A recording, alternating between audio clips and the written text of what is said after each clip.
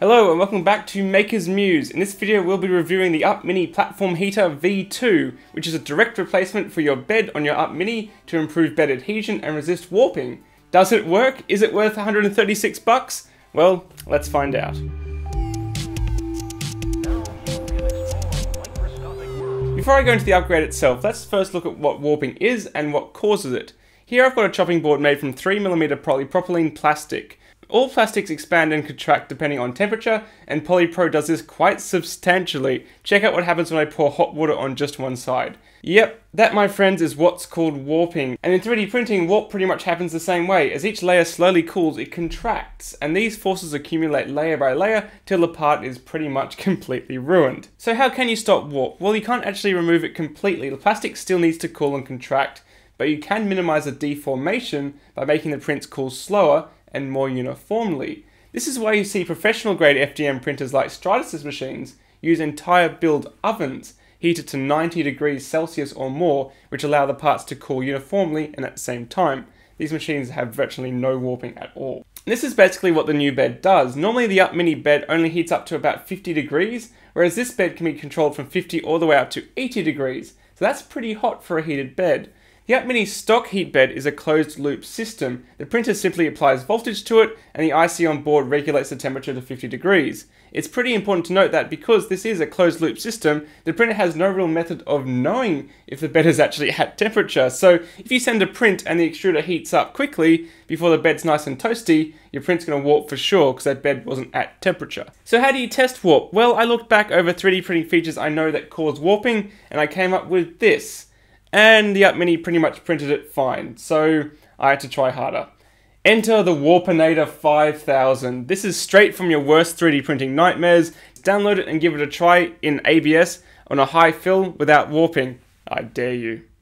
Not surprisingly, it warped pretty badly. You can see that although it stayed on the bed for a little while, the forces were enough to pull little pins of the raft out of the print bed. The top of the print is fairly flat, but still a little bit bowed, meaning even after the print was complete, it was still contracting and warping. So yeah, that's a pretty bad print. Taking the Up Mini bed out is a nice and easy task. Simply undo 2 countersunk screws and slide the bed either backwards or forwards to release it. The thin ribbon cable supplies power to the bed and is really fragile, so only carefully push the locking cover free and remove it. You don't need much force at all, so do this really carefully, and otherwise you'll risk breaking it.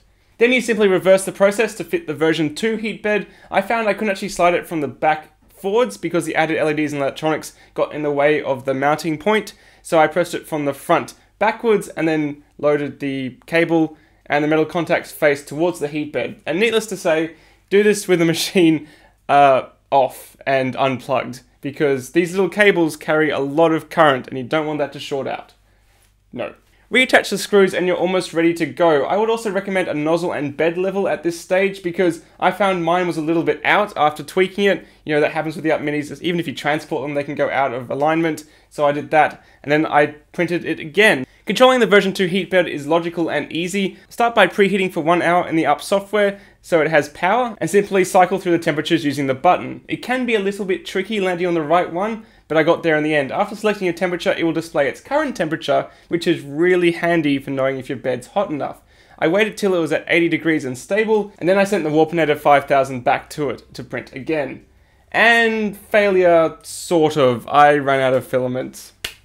But how did the print turn out? You can clearly see that the raft stayed firmly stuck to the bed, which is a win. However, if you were in ever doubt of the forces involved in warping, check out the lifting of the plate from the heat bed. It's actually bent the plate up with the print, which is pretty insane.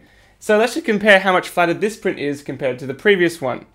It's tons better. Not perfect, but pretty amazing what a difference of 30 degrees makes. Plus also by having visual feedback, I was able to wait till I knew the bed was at stable temperature, which is really handy instead of just kind of putting your hand on it and guessing how hot it is, which is useless.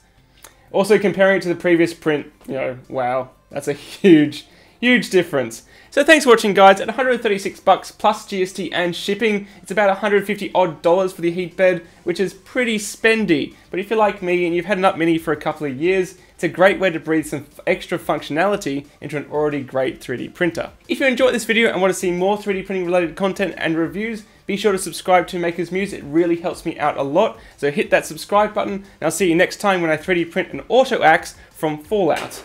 Like this. Because my copy of Fallout 4 hasn't arrived yet. So sad. I'll just 3D print my own Fallout. See you later, guys. Bye.